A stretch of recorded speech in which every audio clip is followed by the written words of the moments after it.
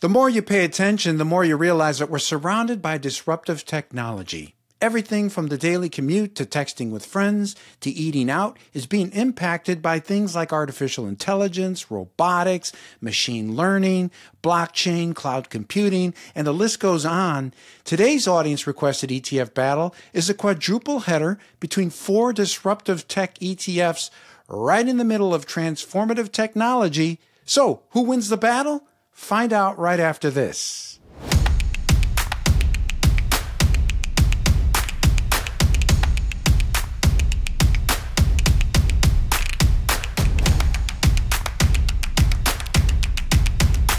Welcome to ETF Battles. I'm DeLegge, and it's good to see you again. We're in the midst of Season 4, and our team has now produced over 100 episodes of ETF Battles. Can you believe it?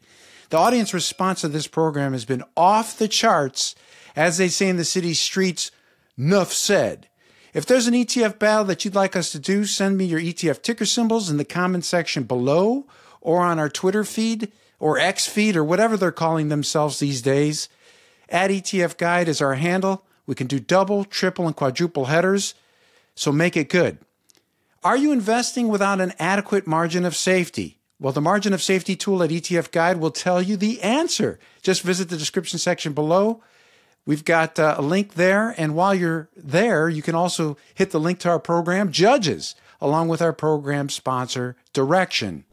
Today's ETF contest was sent to us by a viewer named Dr. Phil. And for clarification, this is our Dr. Phil. This is not Oprah's Dr. Phil. And the doctor requested some financial surgery, which we're going to perform on today's show. It's a quadruple header between 2 Goldman Sachs ETFs, ticker symbols GIN, G-I-N-N, and GTEK, G-T-E-K, going up against COMP, K-O-M-P from State Street Global, and DTEK from SS&C ALPS. And by the way, GTEK is the only actively managed ETF in today's contest. The rest are all tied to an index. Judging today's high-stakes battle is Cinthia Murphy with the ETF Think Tank and Shana Sissel with Banríon Capital. Ladies, welcome back. I missed you, and it's wonderful to see you again. Hey, Ron, I'm glad to be back. Thanks for having me. Thank you so much for having me. So our 4 battle categories are cost, exposure, strategy, performance, and mystery. For our mystery category, that's where our judges can choose any factor or thing that they think is crucial to today's contest. Our judges can also nominate wildcard ETFs if they think there's a better choice elsewhere, or they can opt for split decisions. I'll be keeping score, and at the end of the show, we will declare an overall winner. Remember, none of the battle outcomes that we ever do on this program are ever predetermined or known in advance by myself or our judges. So let's kick things off with Cinthia. The first category is cost. Please get us started. Here on this, cost I think is the only easy category in this quadruple header because these funds are pretty different.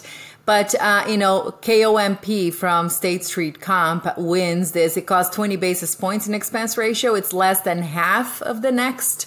This is a category among these 4 that range from 20 to 75 basis points. So comp is the cheapest, is the largest, has, over $1.5 billion in assets. So it wins, in my opinion, by a landslide in this category. Strong start. Thank you very much, Cinthia. Shana, you're up next. How do you see it when it comes to cost? I actually completely agree. It's not even, as Cinthia said, it's the easiest category because it's not even really a competition. It's absolutely comp. Has the lowest expense ratio, the most attractive spread, and it's also the largest fund. So all of those things lead to the fact that it is the cheapest. That takes us next to exposure strategy. Shana, you're still up, so break it down for us. Which of these 4 ETFs stands out? Well, they're all quite different, but the one that stands out the most to me is GTEK. It's actively managed, and it is the most concentrated. The way that the themes are picked is quite different from the rest.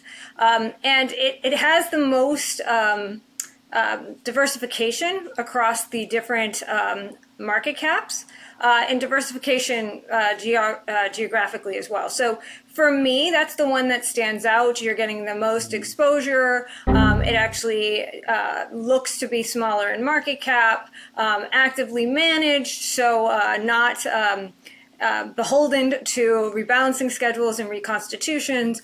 And just overall, for me, it's the one that I think has the most interesting exposure in the space. There's not any overlap, really, in the holdings of these funds, despite them all being disruptive. And despite the fact that overall, they kind of use the same thematic trends to come to their conclusions. But GTech for me is the most different, and it stands out to me just in terms of having the most diversification across market cap and geography, and it's the most concentrated, which I think sometimes in this type of strategy can be a positive thing. Yeah, that's interesting. Most concentrated, yet most diversified. You typically don't see those two words in the same sentence. Exactly. It is very unusual, but just overall, that's, I think, a reflection of the fact that the active management is making really thoughtful decisions in how they allocate the funds. Cinthia, you're up next. How do you see it in terms of exposure strategy between these four funds? Yeah, it's interesting because to Shana's point, it's fascinating how, we're all consumed with the concept of investing in disruption, and yet you have four funds that have no overlap pretty much. It's kind of crazy how many ways you can interpret this theme. What I think is interesting is, to Shana's point, GTech diversified, but it has 64 holdings. Comp has over 550. So diversification here is a little bit like, do you want to capture, a lot of times in thematic investing, it's about the narrower you go, the more pure you have exposure to that theme. So from that perspective, GTech wins here. From the other side is, it's a little bit of, who's going to win the race to disruption? Who's going to survive? There's a lot of small cap names here, a lot of untested companies in a way. And so, do you want to have that more, that smaller portfolio for a bigger punch potentially? Or do you rather go much broader with over 500 holdings on something like Comp or even DTech in this case, which is equally weighted? So then you have 100 holdings, but they're equally weighted. You're not making any single bets on any specific company. So what's fascinating here is that really, what's the best? It's really up to you. Do you want to invest in a theme and you want to go narrow and you want to go maximum punch for your dollar? You go GTech, you get that active manager, is very hands-on. Or do you just want to have that disruption, ticked in your portfolio box? I have exposure to that, but I'm going to go with Comp. I really like the Kensho indexes that State Street has here. It's a really interesting concept of the new economies, and this fund uses a lot of the different Spider Kensho indexes in there. So it's, I'm struggling with picking a winner here. I kind of like Comp because of that broader, fewer bets on specific names. And on the Goldman Sachs funds, GTech versus GIN, I actually think they're complementary. One is focusing on the beneficiaries of disruption, which are like Amazon's, Microsoft's, Apple. The other one is focused on the disruptors, so a lot of little names few people know a lot about. So I actually think they're complementary strategies. You may want to own both if you go that route, to GIN and GTech as complements. And then you have an equally weighted portfolio, DTech, that, it's not making any clear bets one way or the other. This is a tough one. I kind of like Comp. I like the cost. I like what you get for that cost. And, but as a thematic, you could argue it's a little bit diluted versus GTech. So what is your analysis? What is your high conviction pick, if you even have a high conviction? I was hoping you weren't going to notice that I didn't have a high conviction pick. But if I have to pick, I prefer Comp, but only slightly. I agree 100% with Shana that GTech is your more aggressive thematic play here. It's a lower conviction pick. It's a middle conviction. Middle conviction. Okay, very good. Thank you, Cinthia. That takes us next to performance. And this is where it really gets interesting. So, Cinthia, give us your analysis on performance. And I know some of these funds are so new that they don't really have a very long-term performance history, but what did you find? Yeah, interesting is one word for it. Crazy is another. This category is all over the place. GIN and GTech just turned 3 years old, so they have very short track records here. So if you look at Comp and DTech, I was trying to figure out, what do you benchmark that against? So I was benchmarking against things like QQQ and a benchmarking against things like ARKK, right? RKK. And The truth is, in the past 3 years, the performance is all over the place. I think if you're looking at QQQ as your most vanilla flavor of tech disruption, and talk about a sanitized flavor of that, Gin actually has the closest performance on the last 3 years to QQQ. So I kind of like that as a benchmark. Otherwise, it's all over the place. I mean, from down 30 to up 50 to any given year, it's, I'm curious actually to see what Shana's going to say. So I'm just going to give it to Gin for the sake of argument here because of that tracking, like closer mirroring of QQQ as a benchmark. But it's all over the map. Thank you, Cinthia. Shana, you're up next. How do you see it in terms of performance? So I looked at them in comparison to each other. None of them had really a clear benchmark, and I thought to myself, all right, if I'm going to be just looking for disruptive funds, and these are my 4 choices, I want to look at them versus each other. And for me, it's a tie between GTech and comp.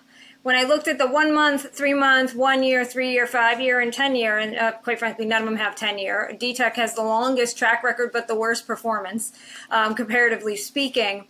Comp and GTech both have periods where they do better than the rest, and it's pretty even. So I'm kind of stuck between those two.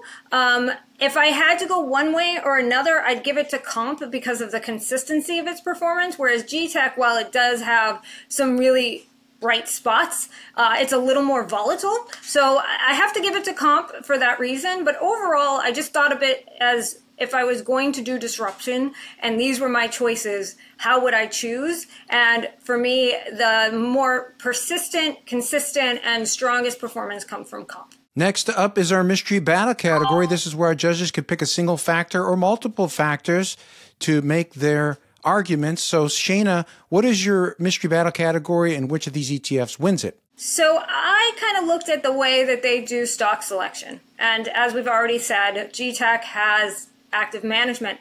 But the one that stood out for me, that is my winner in this category, is comp. And the reason why is if you're going to go this theme, right, you're going to do this disruptive theme, like why not go all in? And the thing that comp does that kind of is the reason I say that is that they use AI to help build their portfolios.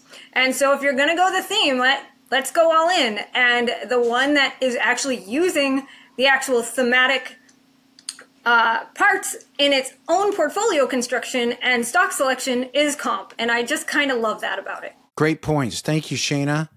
Cinthia, you're up next. How do you see it in terms of your mystery battle category? What is it and which of these ETFs wins it? It's a little bit of a tangent from Shana's battle category, which I love. I love the AI factor here as well. I was going actually with kind of a weighting scheme for risk management. To our earlier point about DTech being equally weighted 100 names. But comp has different buckets because it has different indexes in there. And it equally weights these different buckets, and then there's a little different overweights. It's like a modified equal weight portfolio, which I really like. I think there's a level of diversification in terms of single stock risk there, and there is also some tilting towards names that are really important in the disruption space. So I love that it's not a market cap weighted. It's not the bigger one wins. You can lag sometimes in performance when the market has really strong leadership in just 5 stocks, like we've seen a lot this year. But I like comp for this kind of modified equal weighted approach because it diversifies a theme that's really kind of a risky theme. I mean, we talked earlier about the disruption theme is who's going to survive, who's going to lead. It's a little bit the wild west of companies. So I like a little bit of a more risk managed approach that comp offers. We're going to give our judges a final chance to weigh in with their overall winner. And thus far, I've been blown away by the analysis.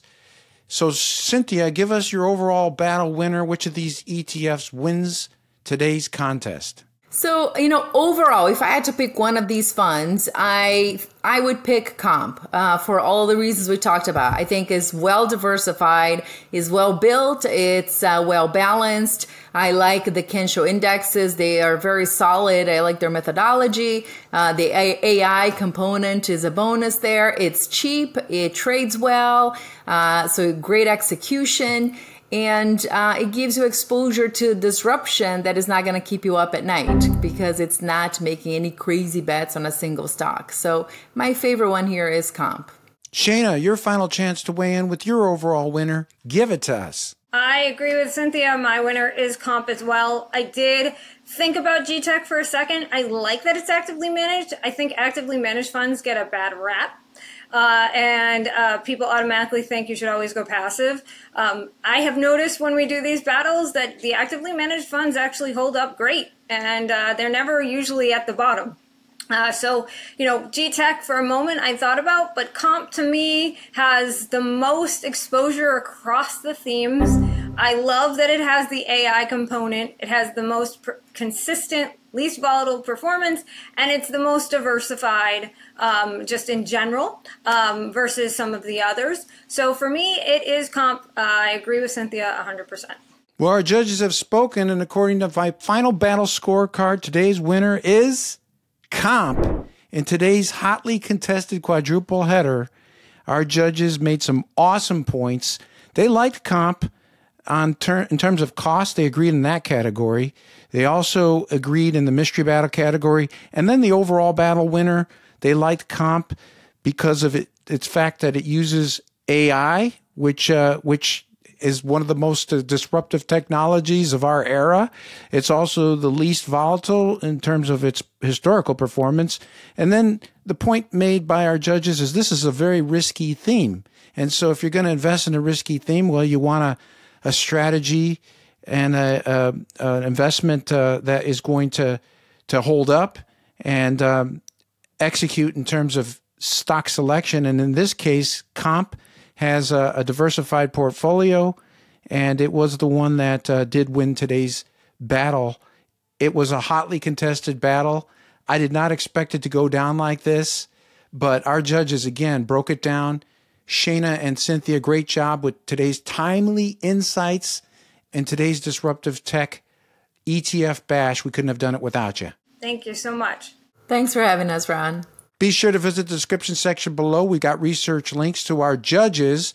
And while you're there, check out the link to our program sponsor, Direction. I'm Ron DeLegge. Thanks for watching ETF Battles. We'll see you on the next show.